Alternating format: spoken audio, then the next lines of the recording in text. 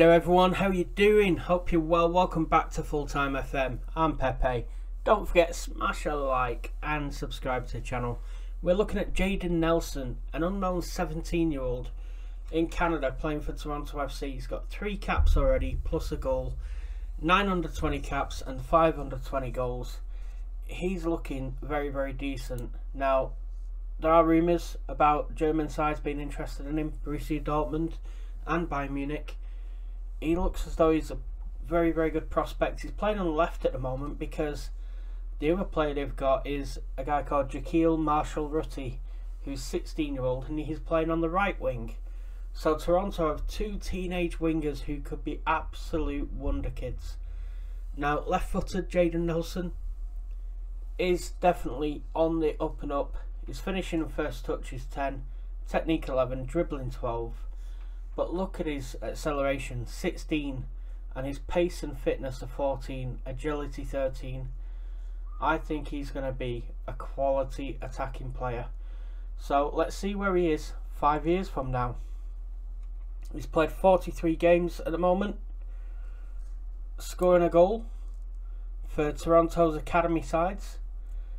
So I think 7 appearances in the MLS, 17 years old, sets him in good stead. Where do we think he's going to end up? Ooh. I'm guessing Germany. Let's find out. Well, Jayden didn't end up in Germany like I thought he was going to. No, he ended up at Kalmar FF in Sweden. They're currently 12th in the Swedish Premier Division.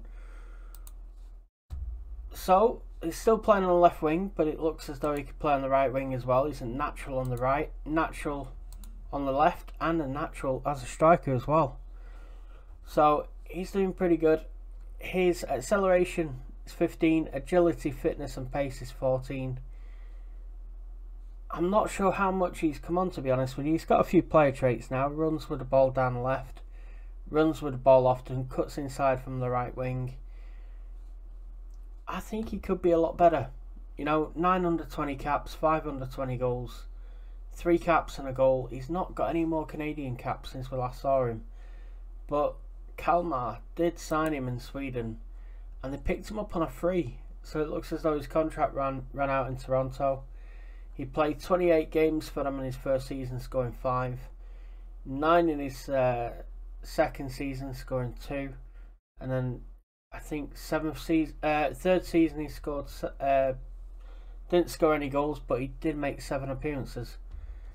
So yeah, he's one of those players I thought was potentially going to be very decent, but he's only 21.